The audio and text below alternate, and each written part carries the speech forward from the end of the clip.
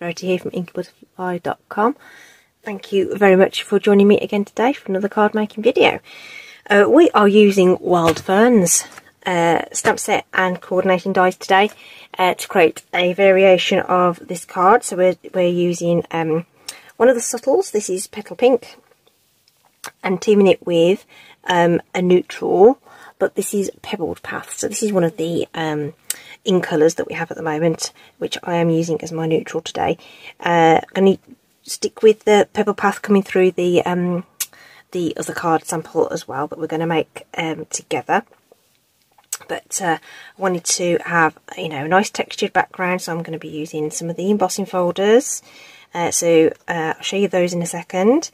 And then we're using the Petal Pink accents there with this lovely die set. So we're going to do a variation on the theme. Okay, so there's bits on here that I'm less keen on. So we'll make something else using Pool Party. Okay, so that's the combination we're going to use, and the Pebbled Path. Okay. So this is the Wild Fern stamp set. We've got sentiments, we've got some texture, and of course those ferns as well. And we have the coordinating dies, which sort of accent those labels that we've got in there that coordinate with the sentiments in the set. Okay, and then embossing folders. So we have a whole heap of embossing folders that we could use with this project. Okay, so first up then, this is the one that I've used, which is actually part of a set of 3 that we can get. Our 3D embossing folders, basic embossing folders. Okay, so we've got these lovely spots, domes, whatever. They're really big though, they're nice. Okay, and we have this sort of starry kind of look, and we have this one with the sort of linen sort of texture. Okay, all right, and then we have painted texture. That's another one available online. Okay, which I featured at the weekend. And then in the catalogue we've got the new eyelet one, and we've also got this textured tile, which is one that carried over, and we've got our big humongous one as well. This humongous circles, what's it called? It might be called circles, dotted circles maybe. Anyhow, you'll find them all in the online store, so do check those out. Really easy way to add lots of fun texture to a card, make it look decadent without chucking loads of extra stuff on it. Okay, so here's Pool Party, standard card base, as you know, top folding card, and then my Pebbled Path layer is 5 1/4 by 3 1/2, I think. Yeah. And then I cut the Pool Party 1/8 of an inch shorter and narrower. So we'll get the Pool Party cardstock embossed. So we'll put that in the embossing folder, and with our Stampin' Cut and Emboss machine, it's all on the base platform, which sandwich we need to use, and there it is. We just need the base platform and the dark grey number 4 plate with our cardstock and embossing folder in the middle. So that's all we need. We can just run that through. Okay, so we'll just pop that through.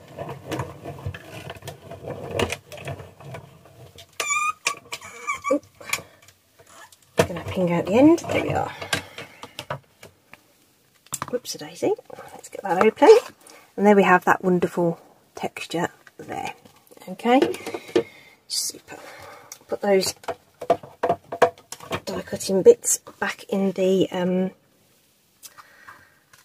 machine, ready to go for next time. And you know what?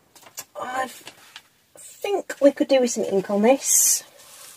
That might be one of the things that I feel like it's missing. So let's get some scrap paper and bring out our Pool Party ink and a blending brush and add a little bit of that as well, which will just emphasise some of that texture for us. Okay, so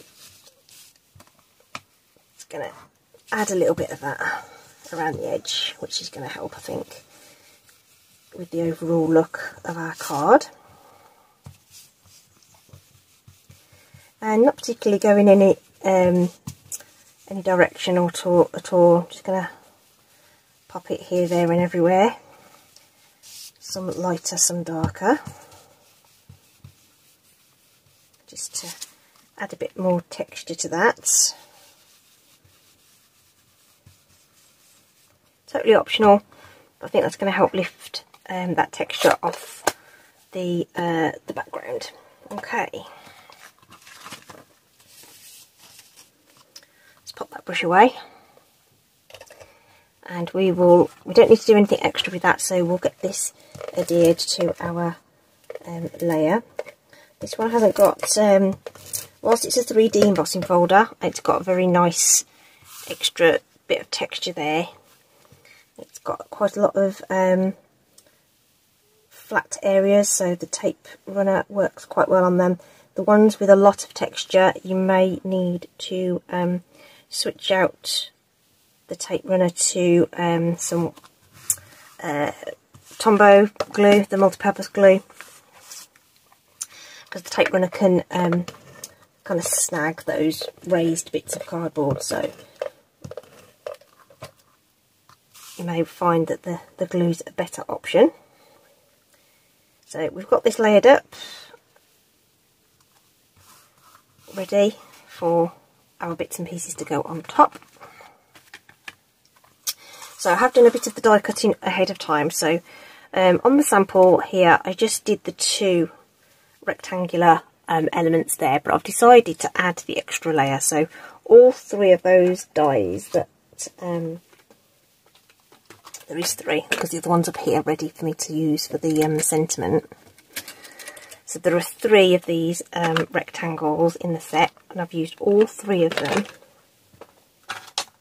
this time. So I'm going to stamp the sentiment in a second, so we get a bit more of a layered look to this, and it gets framed by the basic white. So that's just Pebble Path and the basic white there. Okay, but what we do need to do is stamp our sentiment. So I've just got a handy dandy scrap piece of the white there. Okay, and I'm going to change it up, and I'm actually going to go and add in the Night of Navy. Okay, so when I did the sample, I felt like there was something just not quite right with it. So instead of tone on tone stamping, I've actually grabbed out Night of Navy to stamp that foliage. Okay, I'll leave that there. We can get everything die cut at the same time. Okay, so let's pop that over the top of there, just eyeball that and just make sure it's all nice and straight. So we've got that ready to go. So we'll put that on the cutting plate ready. Okay, so here's 2 of those leaves. Okay, and I've done 2 different ones this time. And like I say, instead of doing the tone on tone, I've gone with the Night of Navy over the top, just to give it an extra layer of something. It just I felt like the tone on tone with the softer colours it just didn't have enough oomph to it. So we're going to give it a bit more oomph with these. So we're going to do 2 each of these fronds. Okay. And I've already done, like I say, we've done 2 of them, but I'm not entirely sure how many I'm going to need. So we're going to do 2 more, and we may or may not use them, all of them, but we'll have them ready. Okay. So again, we can use the coordinated dies here. Get those lined up. Just take your time positioning those. Usually find with these more detailed ones, if you sort of pick a spot towards the top and towards the bottom, the middle sort of takes care of itself, generally speaking. Just take those down. Oh, is that going to be too close? Not quite. Whew. I thought that was going to be a bit blunder there, because you can't, if you overlap your dies, you will break them. That's the one thing that probably will break them. So just lining up that stalk there with the tip. There we go. So I've just got enough clearance on those. Whew, wow. Okay, so I've got room on the cutting plate to get those cut alongside that little label. So we'll get that done. In fact, I'm just going to trim that down just a snip, just so that it fits in alongside everything else. And where's my top plate gone? There it is. And we'll run that through. Okay.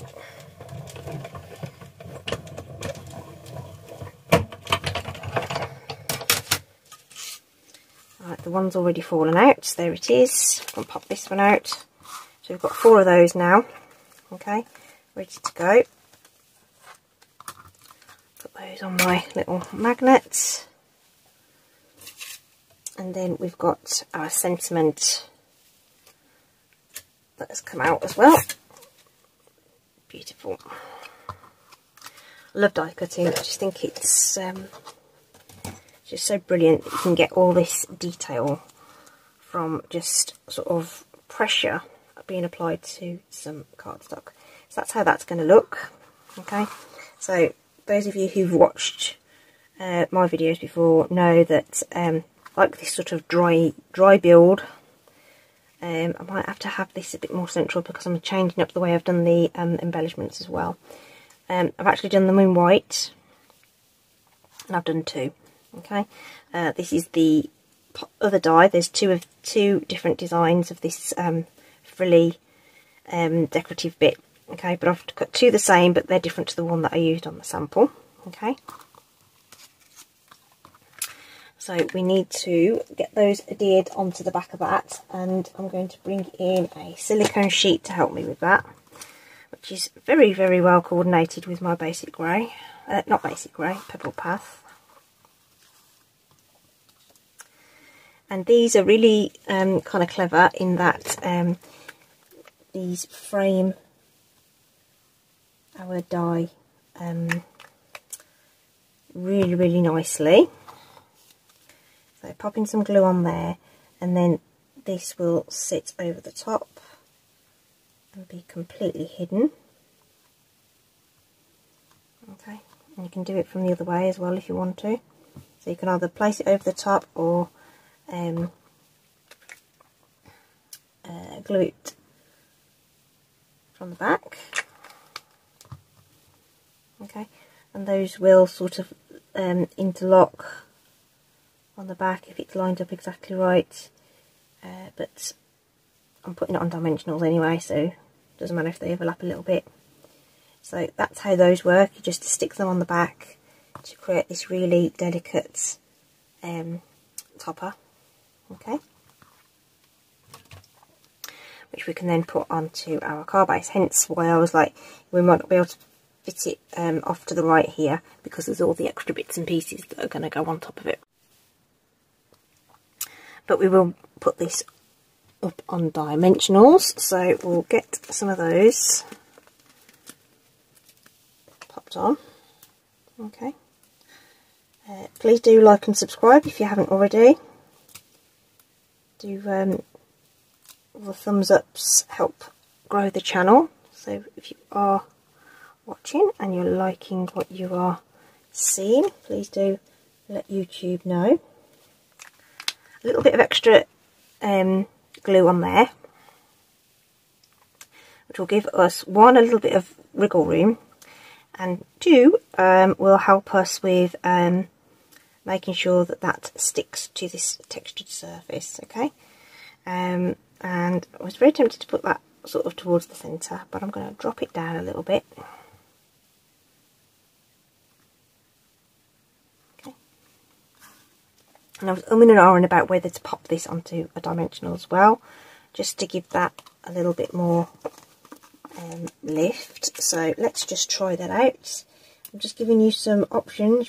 These are sort of serving suggestions. Don't forget all these cards that I make and I share with you, and what you decide to do with your products, or you want to change it up or use slightly different things.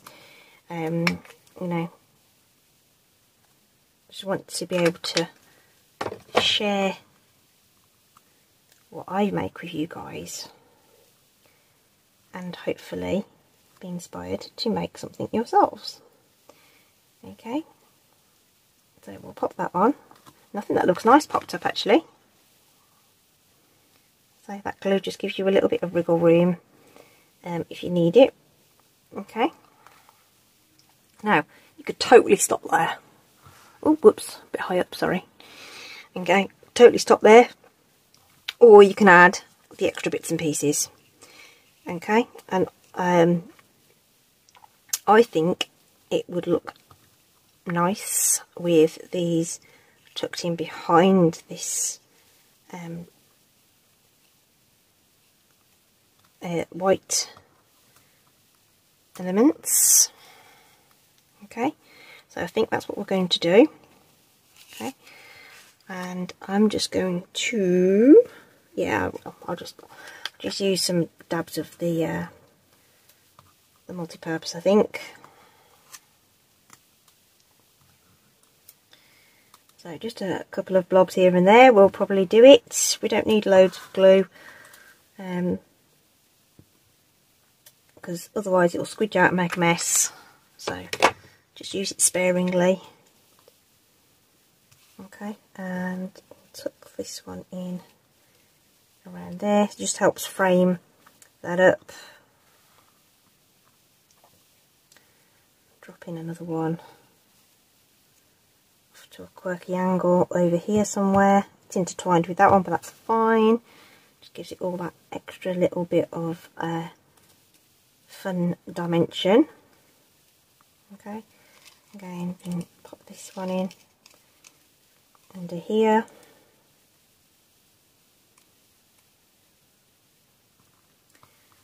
And this one as well. Okay.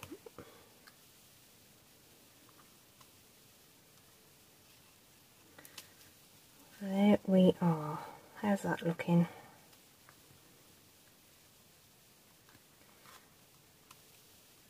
Okay, just a couple of anchor points there, and that will be stuck beautifully. So like I say, you could skip that entirely and just not bother adding any of those. It looked clean and bright with the white, so you know. And then if any of these are sticking up a bit too far and you need to tack them down, just touches of glue here and there will help you stick those down. And the only thing we haven't got on here is any bling, right? So I'm thinking the iridescent pearls are gonna look nice on these, and I haven't put any on the original sample either, which is possibly why there's something missing that might be on there as well. But I think it was more the tone on tone with these. I don't think worked as well as I wanted it to. Okay, and now I'm struggling to put those dots on. Okay, in between the embossing there. Okay, and again, you know, sometimes less is more. Do we need them? Don't know. But you know what? A little bit of bling here and there isn't going to hurt, I wouldn't have thought. This one just doesn't want to play ball. Maybe that's a sign I shouldn't do it. I don't know.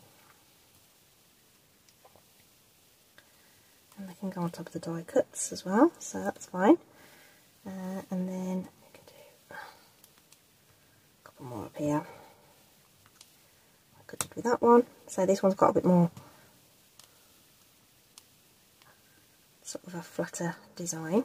Okay, so some bits and pieces that you can take or leave. Okay, but I think the impact of the extra colour in there with the Night of Navy rather than a tone on tone just helps lift that up somewhat. Okay, but obviously if you wanted something a little bit more muted, then go with something like this. Okay, so like I say, it's all just sort of, you know, all options that you can choose to apply to the project that you make. Everything I've used is going to be listed and linked in the description, so if you do fancy having a look at anything in a bit more detail, that will be there, and it will take you straight to the online store. Okay, and that's it for me today. So I hope you've enjoyed that, and it's at least given you some ideas of what you might want to do yourselves. Okay, thanks for stopping by. Hope you're staying safe. Take care, and I will see you again soon. Bye bye.